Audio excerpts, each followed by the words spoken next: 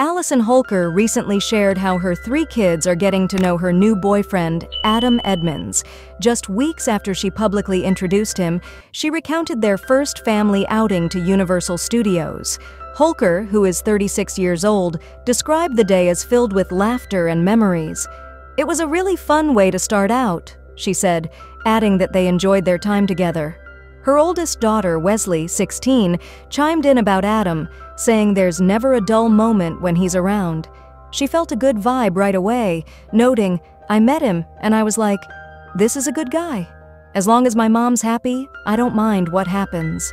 Weslie was also the one who encouraged Allison to open her heart to dating again after the passing of her husband, Stephen "Twitch" Boss, in December 2022.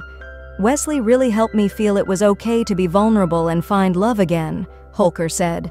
Allison emphasized that her kids are her top priority. "I want to always protect them and make sure they feel safe," she explained. She wants anyone she dates to understand that her children come first. Thanks for watching.